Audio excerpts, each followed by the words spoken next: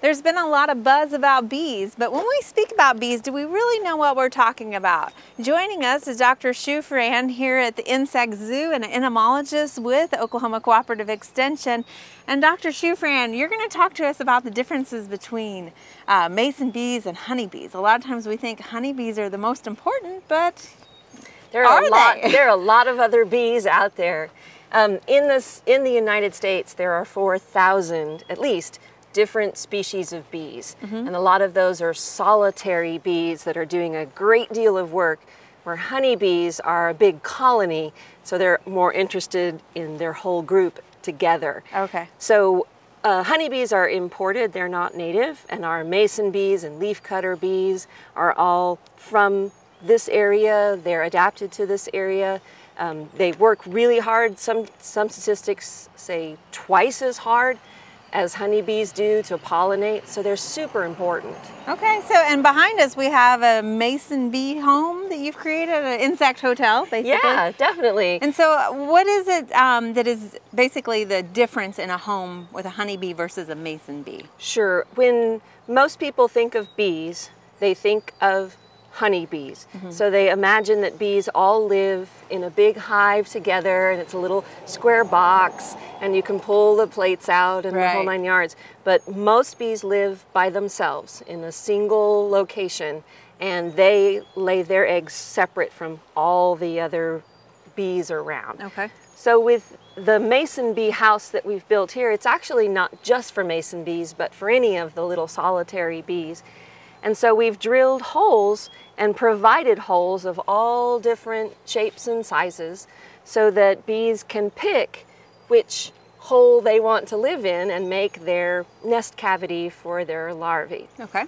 And what's cool about this, what's so amazing about bees, is the mama mason bee will pick a hole and she'll go in and she'll clean it out, and she will go way to the back and she'll lay an egg. And then she'll go get food for it, and she'll pack it in around the egg. And what is the food when you... For some of them are, depending on the solitary bee, some of them are predatory, and they'll pick up little spiders or little caterpillars and those sort of things. They're also, they'll feed on pollen, and that's a protein source, so that helps the larva to grow. So they pack that in after the egg. And then they put mud over it, so it's like a little cell all by itself. And they do that over and over again till they get to the front, and then they seal it off extra good. So one hole could have several eggs in it? Yeah, it could have 7 or 8 all in a row. Okay. And then once she's got that filled up, she'll go and make more and more holes until she dies.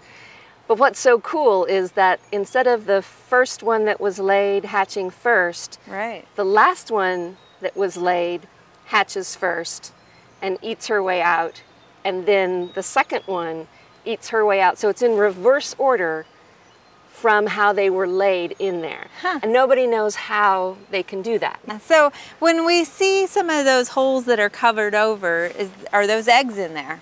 Yeah, those holes that we have drilled are about 5 inches long. So they'll probably hold anywhere from 4 to 8 cells. And right now, all the ones that you can see that are plugged are the ones that have larvae in them that are growing and eating, and hopefully will soon emerge. If they look really bright and fresh, that's for sure this year's. Okay. Some of them will look kind of dull and sort of caved in. Those are last year's. We even had some that were alive and working in late fall, October, November. We were still seeing some of the bees going out. So they go almost all year round. If they fill up all of those, what we can do is go through with a pipe cleaner. And when in the middle of the winter, when everything's dead, we can clean all those out and they'll start them again. Oh, okay, all right. We don't have to drill all new holes. We just have to tidy the house and they'll come back. Get out some of that remaining food and mud and things like that. Exactly. And some of the larger holes are for larger species of bees. And then some of the smaller holes would be for the really small sweat bees and tiny bees that you get. We have such a diversity of bees, you just wouldn't believe. If you wanted to build your own insect hotel, what are some factors you want to consider? Great. There are several that you need to keep in mind. Bees are very picky about which direction they like their holes to open towards. They like to face the holes east. So you want everything facing towards the east, and that protects them from the late afternoon sun, gives them morning sun and keeps them cool in the afternoon. They don't like to be down near the ground because those are predators and ants and things that will bother them. So the hotels should be about 4 feet and up, and they can go up as high as you feel comfortable with. And then the size of the hole you want to be from a quarter of an inch all the way through to a ½ inch with every little increment in between. So you have to buy a whole new drill set, which makes every man happy. There you go.